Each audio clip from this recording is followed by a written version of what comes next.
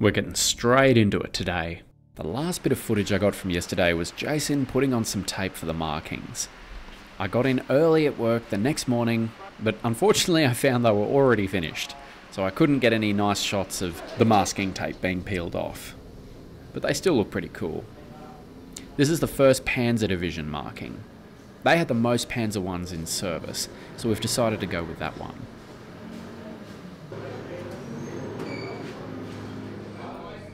Now this piece is really special. It might look a little bit out of place to some people, but pieces like this with original markings are really rare, and we've decided to keep it. It really adds a lot of personality to the vehicle, and gives you a bit more of a sense of its history. So far we've only driven it around the workshop and outside in the car park a little bit. We haven't taken it out on the track yet. So that's what we're doing here. So Daryl's driving. Go Daryl.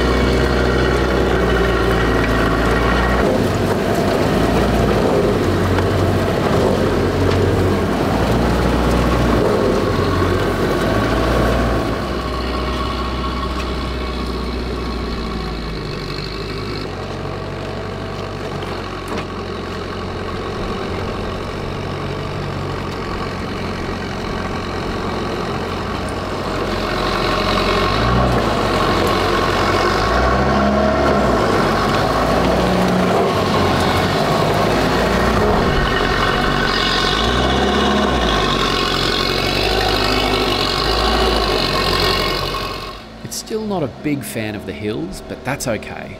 It'll be good enough for Oz Armour Fest. We can do a little bit more tweaking on it later. So last episode, yesterday, we left off with Daryl making the MG13 barrels. He still has a little bit more work to do on them, so we'll follow him through this process. Gonna pop that in.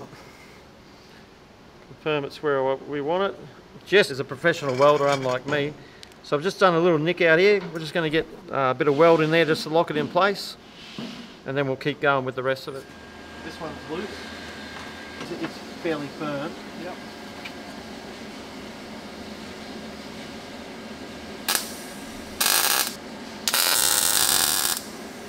So that's the bottom, and I want to put those on like that.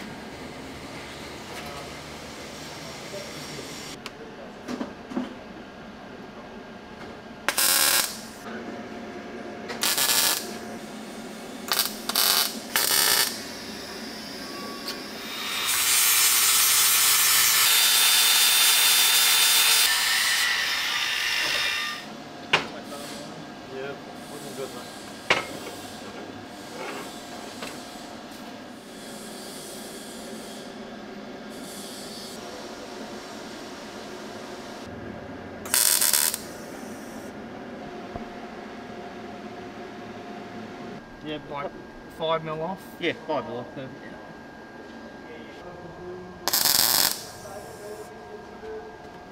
Eyes. Yep. Happy, happy? Yep.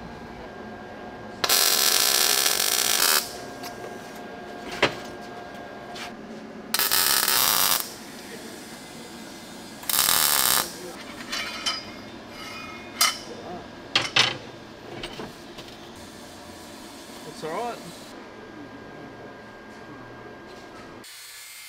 We're going to have passengers in the turret during Oz Armour Fest, so Daryl is cutting the back of this barrel down a bit to allow a bit more room.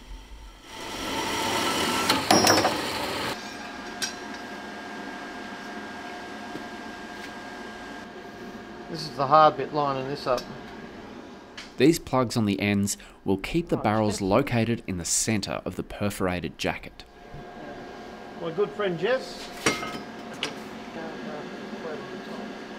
You can... You just yell out when you're ready. Ready. Alright.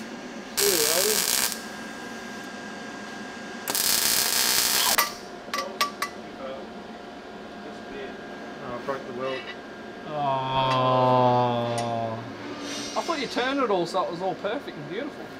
I did. Oh, let's cut that out. Oh, that's f***ing hot. Roll it around if you want. You want to roll it around? No, it's alright.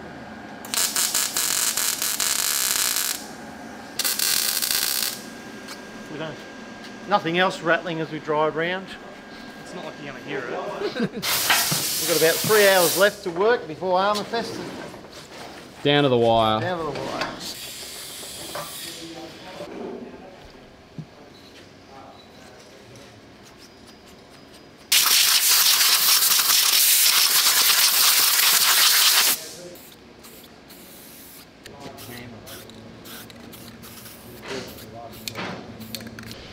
Spin them over.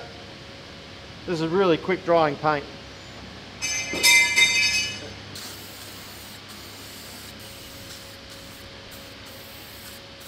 While the paint dries, Daryl works on this last detail, the crowbar holder.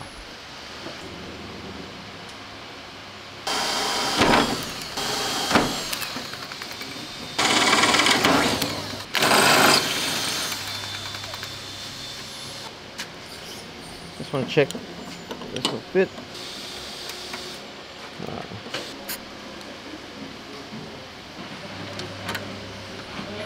Now, this clip here may not be original to this early vehicle, but the trouble is, like, finding anything for these really old vehicles is near impossible. So we've just got to do the best we can with what we have. So Better than nothing. making one. Yeah.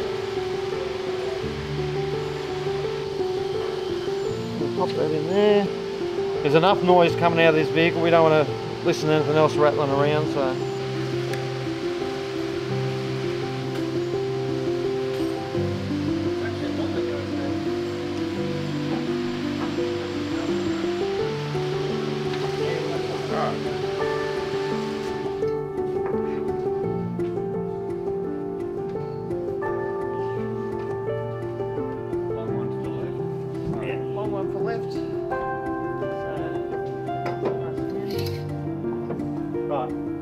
Straight down.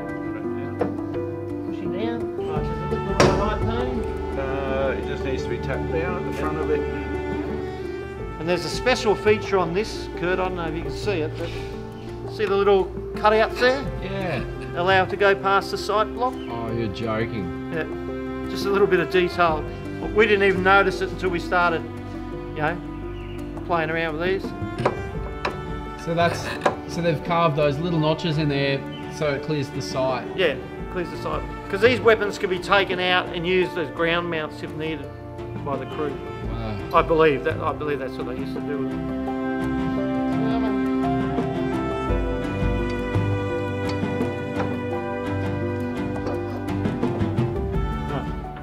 Main one here locks across, clamps in,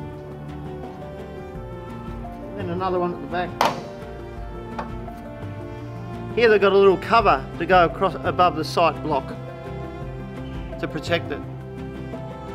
As you can see, one's poking out further out the front, and I believe that's for the commander to give him more room inside. If the gun was back here, it would take up too much room.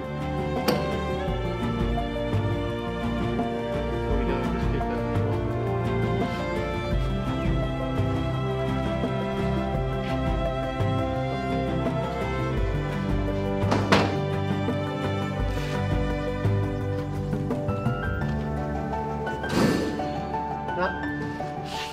Very happy. Happy, Daryl? Yeah, very happy. I think Jess and I have done not a bad job. I agree. I think it's better than just not bad. But Tony's in the background pointing at him going, and Tony helped out. Tony helped out as well. Helped out. Good on you, Tony. Hey, congratulations, Daz. It looks fantastic. No, thank you very much. This project took a lot longer than expected, and we are down to the wire to get this thing ready in time for Oz Armour Fest tomorrow. But as always, Daryl and Jesse have done impeccable work. There are a few small things we need to add, but she's battle ready, and I think you'll agree, she looks the business. If you've enjoyed this series, don't worry, there's plenty more where that came from, and we'll reveal Daz and Jess's next project next week. But that's all I could smash out today. Join us next Wednesday for your weekly tank restoration fix. So until then, I'm Kurt from Oz Armour, and I'll see you on the next one.